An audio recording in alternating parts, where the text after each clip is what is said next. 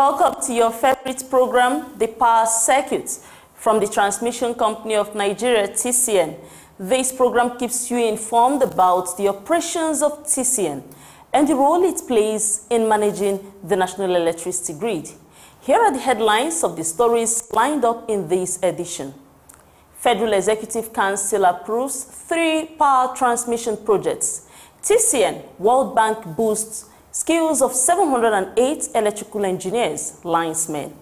TCN, power sector stakeholders converge on SCADA EMS projects. In the interview segment, the Executive Director, Transmission Service Provider TSP at TCN, Engineer Victor Adeli, will be speaking about the role of this section in building and maintaining power transmission infrastructure for the national power grid. Please be sure you stay with us. My name is Amara Agogoisi.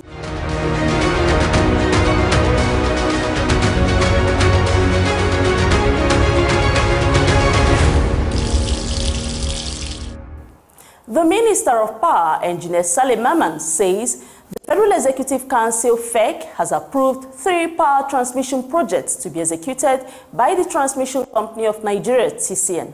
According to a statement from the Office of the Minister of Power, the Council approved 3 memos presented by the Ministry for the projects. The Minister listed the approved projects as consisting of the construction of 45 kilometers of 132 kilovolts Umuahia to Ohofia single-cycle transmission line in Abia State. Engineer Maman disclosed that the next project is for the design, manufacture, supply, and construction of a 2 by 60 MVA 132-33 kilovolts power transmission substations at Ekori, Ugep, with a 2 by 132 kilovolts bay extension situated at Calabar and Ekom. The minister said it also includes the design, supply, and construction of a 220 kilometers 132 kilovolts double-cycled power transmission line from Calabar to Ekom in Cross River State. The minister said the third project is the approved 259.9 million naira for the construction of a 1 by 150 MVA 330 132-33 kilovolts substation, 1 by 60 MVA 132-33 kilovolts substation, all at Obajana, with a 2 by 330 kilovolts line-based extension at the Lokoja substation in Kogi State. Engineer Mama in the statement said all projects are to be duly implemented by the Transmission Company of Nigeria under the supervision of the Federal Ministry of Power.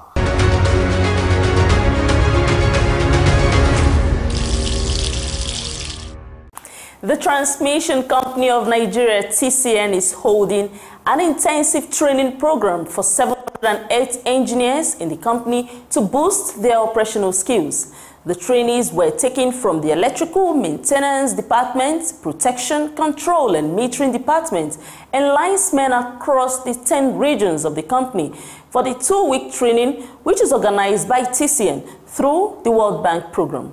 Declaring the training open in Abuja on Monday, the acting managing director and chief executive officer of TCN, Engineer Suli Ahmed Abdulaziz, said the training is to expose the TCN maintenance engineers to facility improvement programs under the World Bank's Nigeria Electricity Transmission Project, NETAP, currently being executed in TCN. In all, engineers that will undergo this training are those in the Protection, Control and Metering Department, TCM, Electrical Maintenance Department, EMD, and Light Maintenance Department, LMD.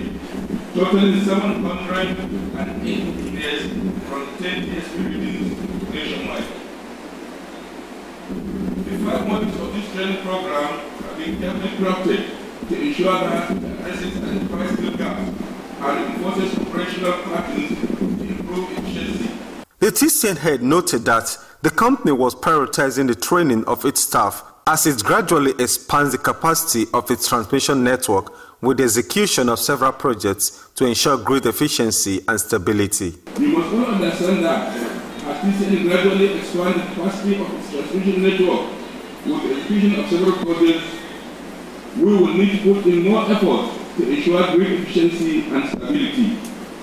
According to him, the training, which is divided into 5 modules, is aimed at owning their skills and in the end give them fresh perspectives on how to get their jobs done more efficiently and effectively to produce better results. Engineer Abdulaziz expressed gratitude to the development partners, especially the World Bank, for the training program. I want to especially thank the dependable aliens, the World Bank, for their support and partnership in sponsoring this training program. My appreciation also goes to all those that have contributed warmly in order to ensure that this training becomes a reality. The Executive Director, Transmission Service Provider TSP in TCN, Engineer Victor Adewumi, urged the participants to ensure active involvement during the program and to ask questions whenever they require clarification during the 2-week training. He also advised that this is the right time to seek knowledge, as he noted that with adequate theoretical and hands-on knowledge, they are more likely to progress to become prosperous. Adewumi said it is only ones with keen interest and determination that come out of such training programs better engineers. On his part, the Executive Director, Human Resources and Change Management at TCN, Mr. Justin Ishaya Dudu, revealed that much preparation was put into the program designed for maximum results. He also lauded the World Bank initiative, even as he advised the trainees to make the best use of the opportunity and also to network and make new friends. The General Manager, Program Coordination at TCN, Engineer Joseph Chiroma, urged the graduates to deepen their knowledge during the 2-week program period. He also said there is a team from the World Bank, along with other indigenous power experts and instructors, to provide deeper knowledge about emerging trends and what is expected of the trainees in their job roles at TCN. The power circuit continues after this break. Verify that land before you buy it. To drastically reduce the incidence of building under the transmission right-of-way or encroaching on designated TCN land, members of the public are hereby requested to verify land near or along transmission line route before purchasing it. Verification should be made in the Land Development Authority or at the TCN office. This would help in drastically reducing the incidence of building under transmission line right-of-way and save us all the problem of pulling down the structure or truncating transmission line expansion projects in your community due to court injunction. Help us serve you better. Verify that land before you buy it.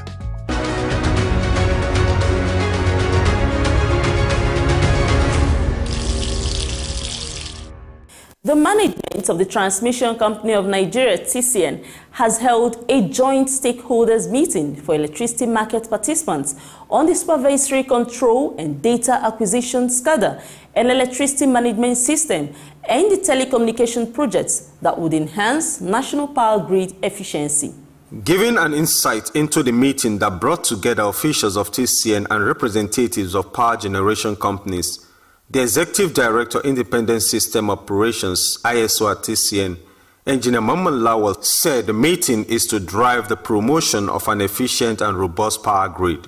The strategy for the implementation of a new SCADA EMS in our facility was adopted a couple of years ago, but due to sundry administrative reasons, we are unable to kickstart. As envisaged. Nonetheless, it would appear that at this point the coast is clear, and we felt the stakeholders have to be brought on board so they understand exactly what our intent is, the methodology we intend to adopt, so we can have their take on their expectations. This way we felt that we would share understanding with each and every one of them so that the outcome of the plan will be best and fit for purpose. Engineer Lawal also harped on the service level agreement, which he said would promote improved service in the Nigerian electricity supply industry. The service level agreement is meant to drive performance in the industry. That's the fundamental object. Okay. Every stakeholder has a commitment to give her best so that when we aggregate all this, the performance profile would have improved. In doing this, you can't just leave everyone to move at his or her own pace. There has to be that central organ that drives this. The responsibility is placed on the ESO by the Regulatory Commission. I mean the Nigerian Electricity Regulatory Commission. So that is what we have been trying to preach, and we felt we have to do this in a manner that is transparent and in a manner that is consistent with the stipulations of the agreement itself. During the meeting, the General Manager Technical Services at TCN, Engineer Kingsley Osoha, has said the projects were critical to improve the electricity grid. And all these projects are not just meant for TCN alone. It is meant for the entire NESI, that's the Nigerian Electricity Supply Industry. Now, additionally, we have outlined several telecommunication projects and equipment upgrade that will complement this goal. Other officials of TCN made presentations to give updates on the various CADA EMS projects that TCN was working to deliver. There were also questions and responses from the participants after they had listened to the presentations from the officials of TCN. Engineer Lowell also provided some clarifications to the participants at the meeting after he had listened to the presentations from the officials of TCN and observations from stakeholders, noting that TCN plans to have 2 national control centers that will be both active. Both of them will be active. You can choose to operate the grid from any of them. It's like hot standby. That's what she was trying to explain. All right? The 2 national control centers will be active. However, you may only operate the grid from any of them, not the 2 of them at the same time. Of course, that would not be possible.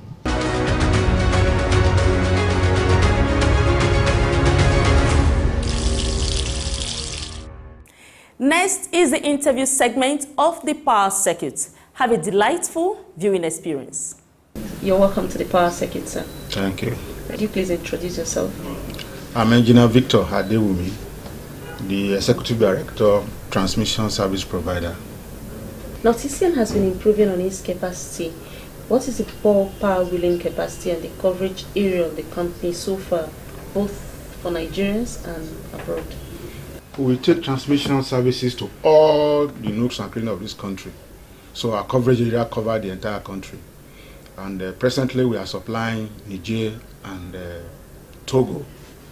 In terms of our wheeling capacity, TCN can conveniently wheel 8,100 megawatts. But the verified transmission capacity by NAC is 7,000 megawatts.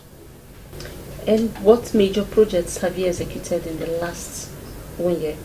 Now we have a lot of projects. All our projects are ongoing, unlike before. We have about more than 100 projects presently ongoing. And these projects, as they are being completed, we commission them. Don't forget that we commission Gagarawa. And I can tell you that very soon we are going to commission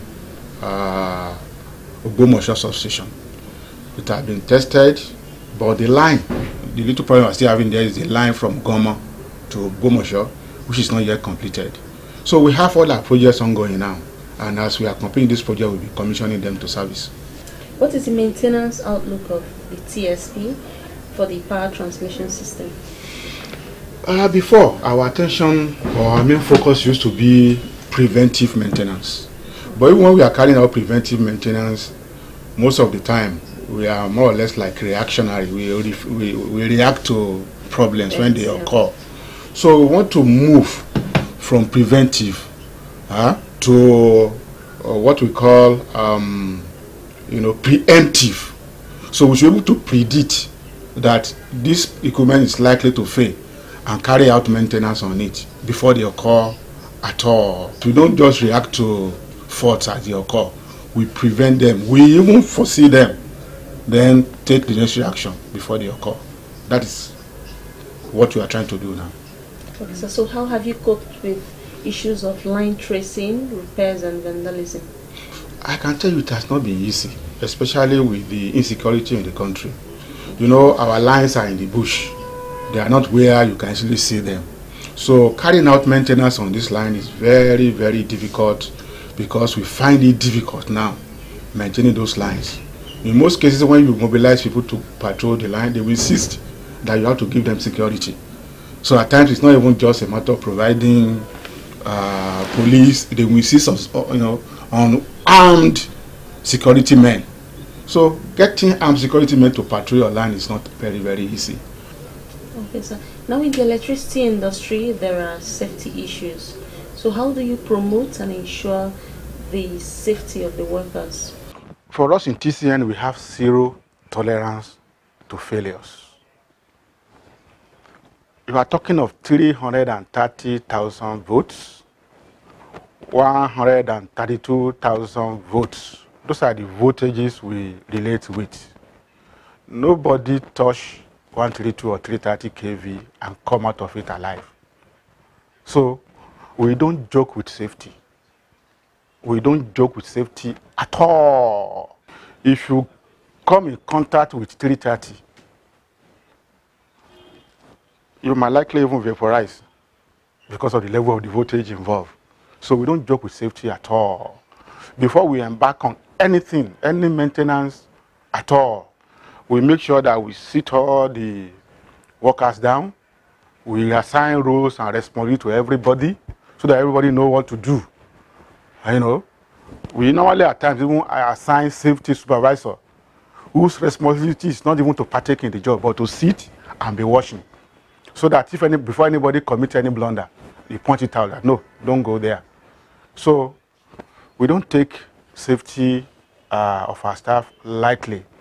And let me equally inform you that we have a department in TCN that we call Lifeline Department. This Lifeline Department, they carry out their own job live. If you want to carry out a maintenance, the normal thing for us is to knock off the supply. But when you knock off a major equipment, you might be throwing a whole state or entire region into blackout. So nobody will tolerate that.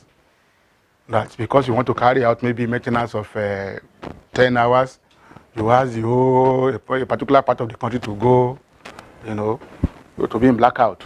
So in doing this, what we normally do is to raise the potential of those individuals that will do the job live from 0 to 330 if they are to work on 330, or from 0 to 132 kV if they are to work on 132 kV. So which means the person himself will be, the voltage on him will be 330 kV, but he is safe because when you don't have potential difference between him, there won't be any current flowing. As long as no current flows, is alive. He's safe. Nothing is wrong with him. It's only when you have potential difference between his body, maybe from 330 to another voltage level, then you can have current flow. Then the person will be electrocuted. So anytime you want to carry out maybe maintenance on major lines, they do this job on that particular voltage level. That's why we call them live line. And in doing that, there are procedures you have to follow. And that's why I said there is no tolerance at all for mistake. But any mistake, you have dead people. So for us as a matter of policy, we don't take safety of our staff for granted.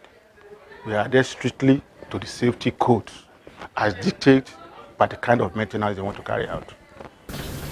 Okay, sir, on a final note, in view of the COVID-19 pandemic, the effects of COVID-19 pandemic, what's your projection for project delivery this year? Well, like I told you, we have a lot of projects that are ongoing now. Some are nearing completion. As they are being completed, we are going to commission them to service. But unfortunately, I must tell you that COVID-19 more or less took us back for, I think, more than 2 years. Like, we are more than 2 years back. Because at a point, the contractors on site demobilized from site. Some of them went back to their country, and some declared force majeure. For us to remobilize them back to site, we lost almost 2 years. And it's not easy in the life of a project. You lost a whole 2 years. Not only that, even up till now, there are some projects, there are some equipment that we need to travel, you know, to where this equipment are being manufactured to carry out what we call factory acceptance test. Manufacturers don't manufacture power equipment down. You don't just go and buy them off the shelf. You must give them your design, you must give them your specification. They manufactured according to your design and specification.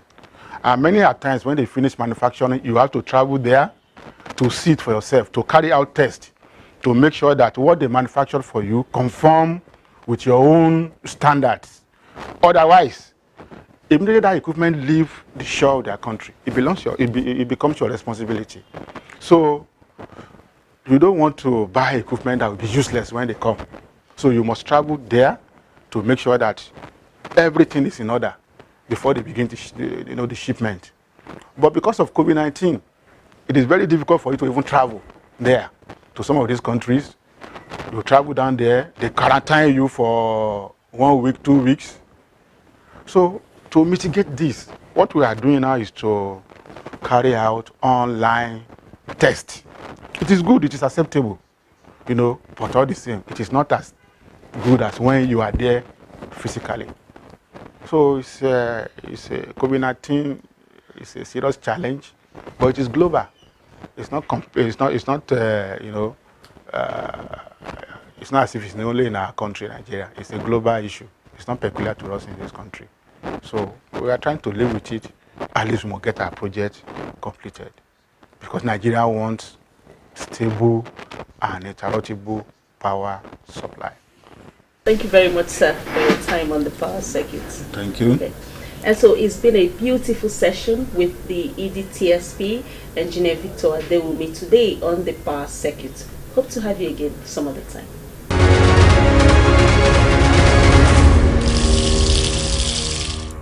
You're welcome back from the interview segment. One takeaway from this is that TCN is now having a paradigm shift in the maintenance of transmission system and equipment as it adopts a preemptive strategy. This means the present management of TCN evaluates all equipment and puts them up to speed even before they experience a breakdown. As we wrap up this edition, here are the headlines again. Federal Executive Council approves 3 power transmission projects.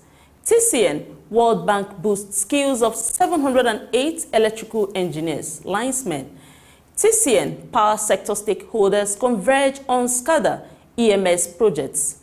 In the interview segment, the Executive Director, Transmission Service Provider, TSP at TCN, Engineer Victor Adewumi, spoke about the role of TSP in building and maintaining power transmission infrastructure for the national power grid.